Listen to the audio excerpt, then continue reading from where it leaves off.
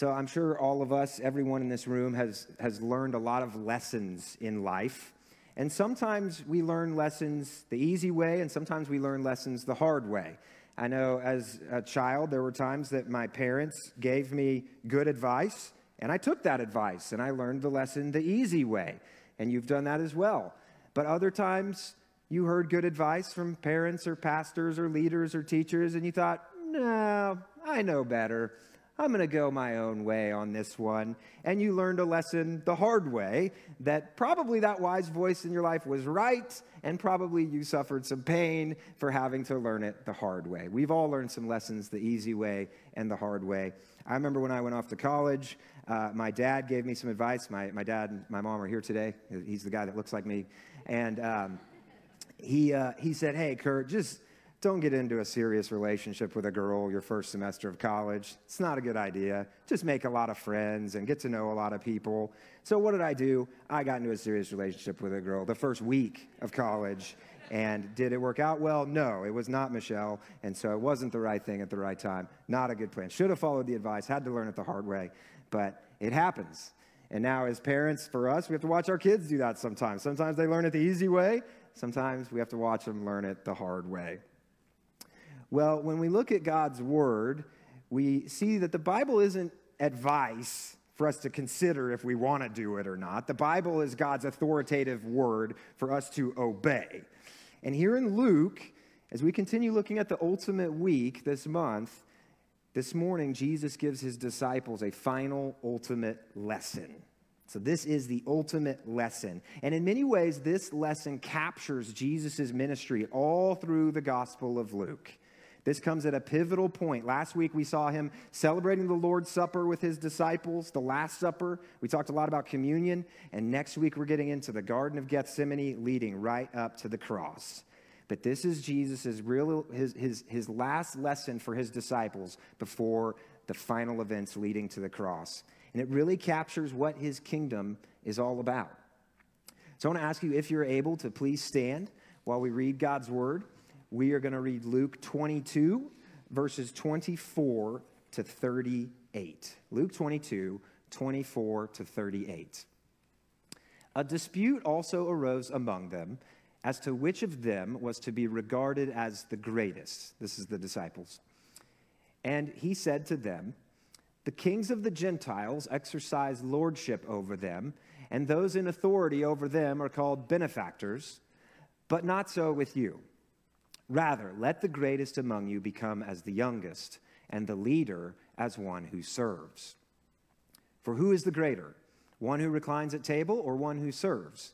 Is it not the one who reclines at table? But I am among you as the one who serves. You are those who have stayed with me in my trials, and I assign to you, as my Father assigned to me, a kingdom, that you may eat and drink at my table in my kingdom and sit on thrones judging the 12 tribes of Israel. Simon, Simon, behold, Satan demanded to have you, that he might sift you like wheat. But I have prayed for you, that your faith may not fail. And when you have turned again, strengthen your brothers. Peter said to him, Lord, I'm ready to go with you both to prison and to death. Jesus said, I tell you, Peter, the rooster will not crow this day until you deny 3 times that you know me. And he said to them, when I sent you out with no money bag or knapsack or sandals, did you lack anything? They said, nothing. He said to them, but now let the one who has a money bag take it, and likewise a knapsack. And let the one who has no sword sell his cloak and buy one. For I tell you that this scripture must be fulfilled in me. And he was numbered with the transgressors. For what is written about me has its fulfillment. And they said, look, Lord, here are 2 swords. And he said to them, it is enough. This is God's word for us this morning. You may be seated. Well, I love my kids dearly, but any of you who are parents or have spent much time with kids know that there are moments where they fight about the silliest things. Moments it's like, are we really talking about this right now? Is this really what we need to be discussing in this moment? Like dinner is all set and the table's ready. We're ready for a nice meal. And now you're choosing to argue about what color your cup is? Not the right time, kids. Well, that's kind of what the disciples are doing right here. And they're not children. They're teenagers and young adults for the most part. But they're kind of acting like children here because right after Jesus has had the Last Supper with them, and right before he's going to the cross, they decide to have a dispute about which one of them will be the greatest. Come on, guys. Really? Now? Not the right time. Bad look here for you, disciples. Jesus is more patient than we are as parents by God's grace, and that's a good thing. And he takes this opportunity to teach them the ultimate lesson. If I could capture this lesson in its simplest form, simplest phrases, it would be this: Jesus served, so we serve. That's his point. He served, so we serve. In the lesson, he explains to the disciples how power works in the world. He says, for the Gentiles, that's the non-Jews, they exercise lordship. They exercise authority. That's how power and authority work for them. We see that in our world. Worldly leaders tend to be dominant, authoritarian, power-hungry people. We can think of great conquerors in world history like Genghis Khan or Napoleon Bonaparte or Alexander the Great, and we study them as victorious winners in their times. That's the norm. It's what's expected and respected, to be a powerful, strong leader, to exercise lordship. And Jesus says in the text, they're called benefactors. That's a positive word. They're benefactors. They're respected for exercising authority in the worldly way. It's normal. They're showing how strong they are. They're taking charge.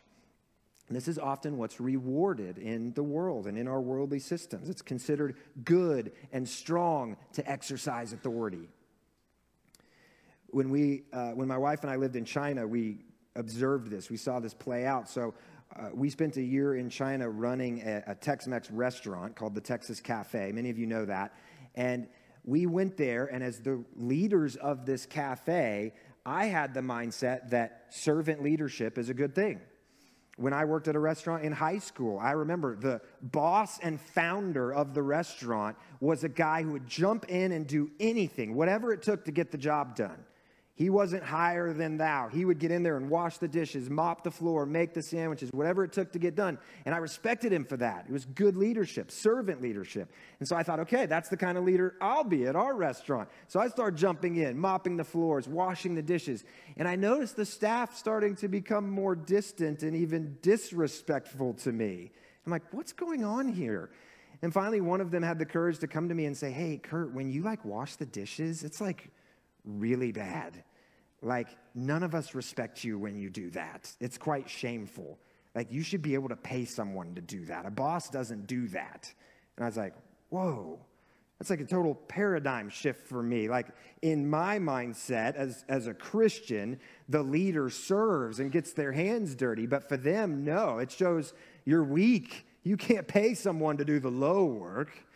So it really frustrated me at the time. I was like, well, what do I do here? I want to keep serving, but I don't want to be disrespected. It's just a really awkward situation. But that's how power and respect typically work in the world. It's what we often see. In America, and I think this is partly because of Christianity's impact in our country over history, we tend to like leaders who are down to earth and relatable. That's not common. That's not the norm in a lot of the world, but we want leaders who get their hands dirty with us and are relatable with us and who are like us.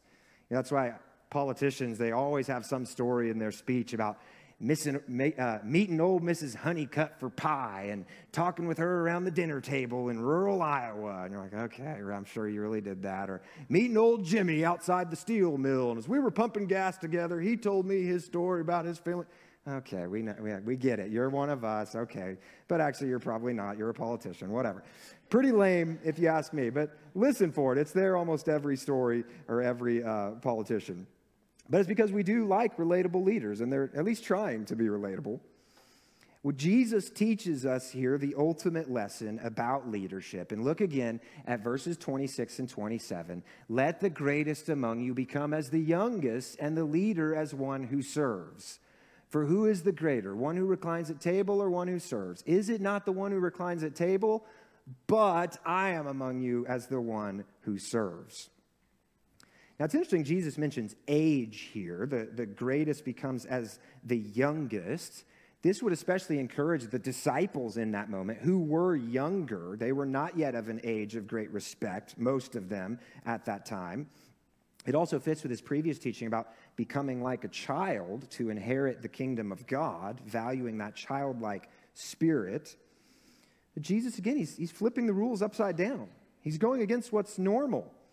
He talks about the one who serves those who recline at the table, and the one who serves is greater.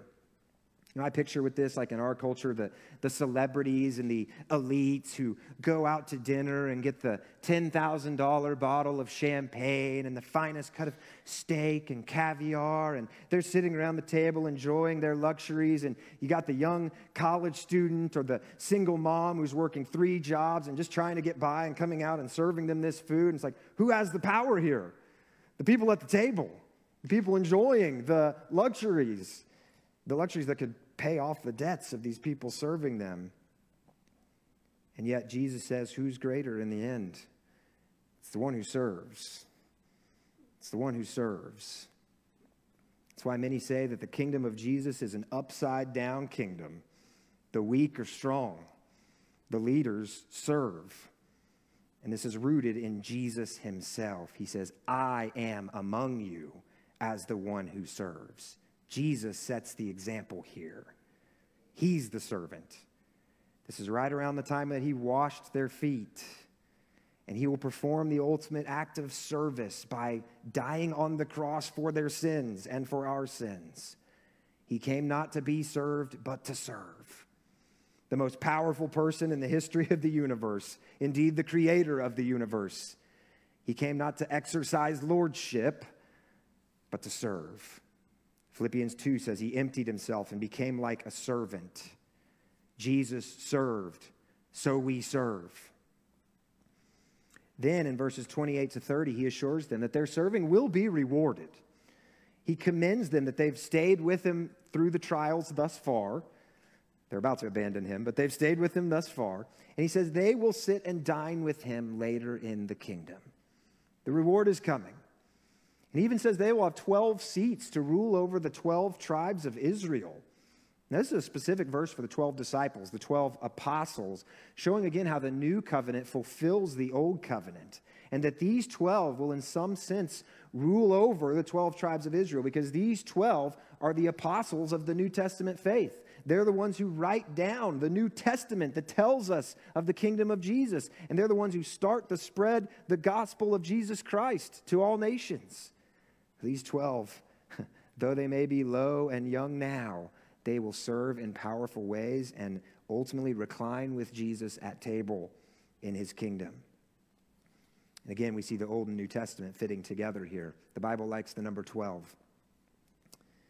The bottom line here for us, friends, is we are called to serve. If you are a leader, you serve. Christians should love the phrase servant leadership. It's right here in the text. The leader serves. This is the heart of the kingdom of Jesus. This is the heart of the gospel of Jesus. And to the extent that you have leadership roles, you serve. Pastors should serve the church. CEOs should serve their companies. Husbands should serve their wives. Parents should serve their kids. That doesn't mean you let kids run the home. You still need to discipline them and lead them, of course. But we have a servant heart, a servant posture, even towards our kids. I love how this happens in our church. Church members serve foster kids, special needs kids.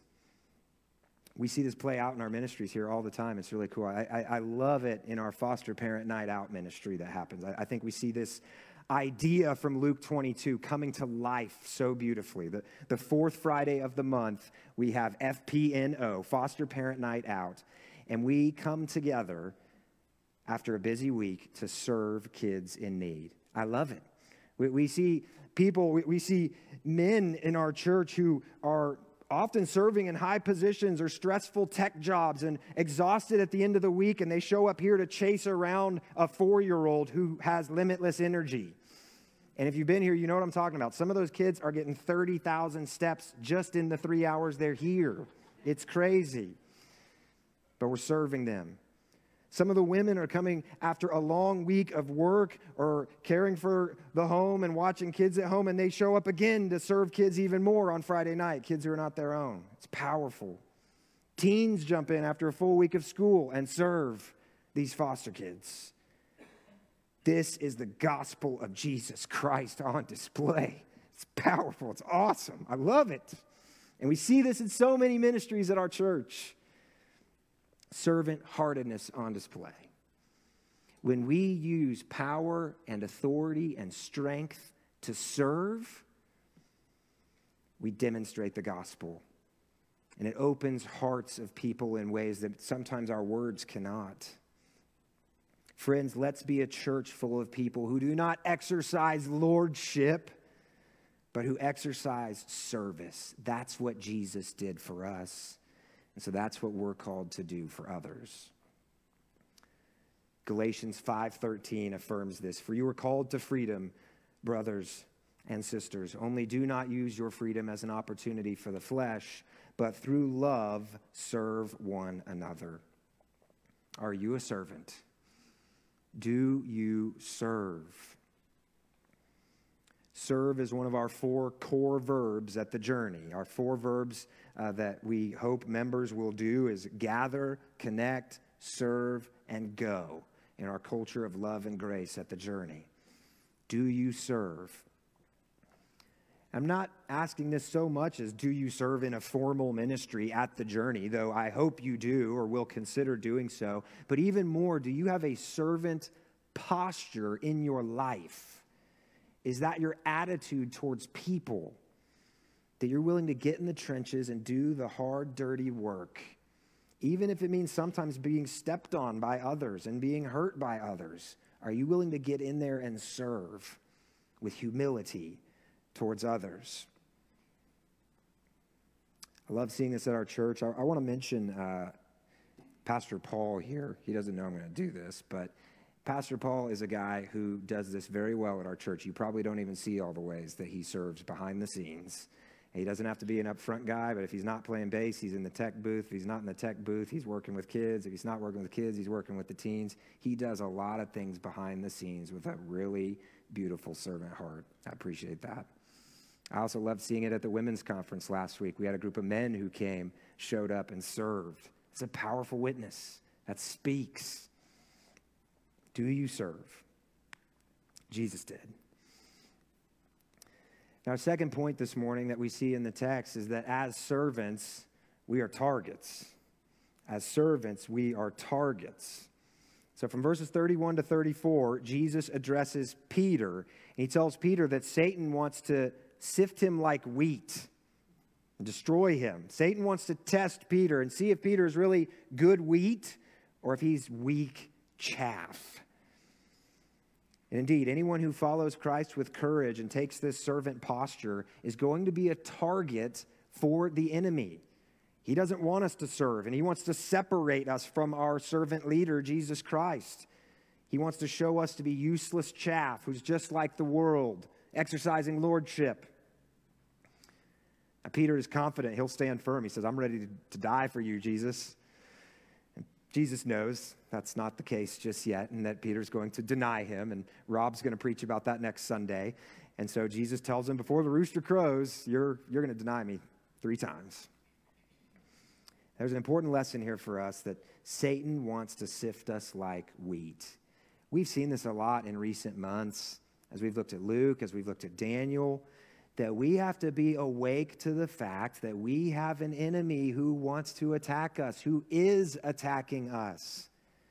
He's using all kinds of weapons to do so. Weapons of destructive worldviews out there. Weapons of wolves in sheep's clothing in churches.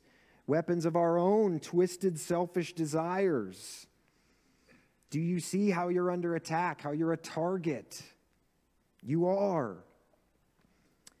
C.S. Lewis, in his classic work, The Screwtape Letters, brilliantly imagines the strategies of the devil in attacking God's people. And he said it's one of the hardest works he ever wrote to try to put himself in those shoes. But he uses the character in the book Wormwood to represent the devil's schemes against us.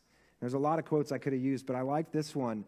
This is from Wormwood, so representing the evil side. And they say, a moderated religion is as good for us, the dark side, as no religion at all, and more amusing. It's very C.S. Lewis writing there. But the point is that a nice, comfortable, moderate, lukewarm religion is a great tool for the devil. And perhaps even amusing. Puts a target on our back. Church, you cannot be asleep in a lukewarm faith, in a comfy, cozy Christian cocoon. You're under attack. And that's an easy tool for him to hit. It's just a moderate, nice faith. He can pull you away from God if you're not careful, if you're not anchored in Christ. And yet, we see in the passage that Jesus says some more to Peter, some comfort, some encouragement to assure Peter that he won't let Satan sift him and destroy him. He prays for Peter. You see what he says? He prays for Peter. Isn't that something? Do you know that he prays for us too? Look at Hebrews 7:25. It says, consequently, he, this is Jesus, is able to save to the uttermost those who draw near to God through him, since he always lives to make intercession for them. God the Son, Jesus Christ, intercedes for you right now before the Father. Jesus is praying for you.